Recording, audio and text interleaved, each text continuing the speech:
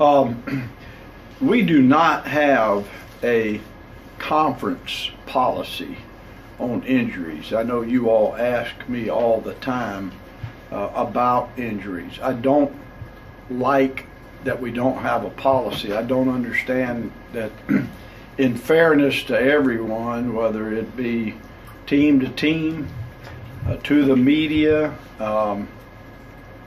I was for what we did before. I don't think it should be a coach's vote. I think this is bigger than the coaches. But with that said, I'm going to tell you, because I think it's fair and right, that Jack Wohlabaugh had surgery this morning and will be out. The young man has been a warrior. He has fought to stay in and to stay in. We've had a number of people playing hurt, but it was time and it was the right thing to do.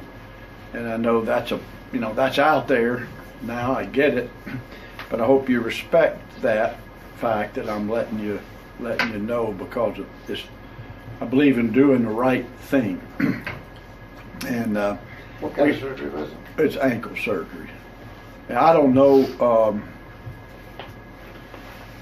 Right now I can't tell you who else we got, don't have.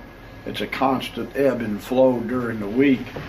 So I would certainly going to stop it there.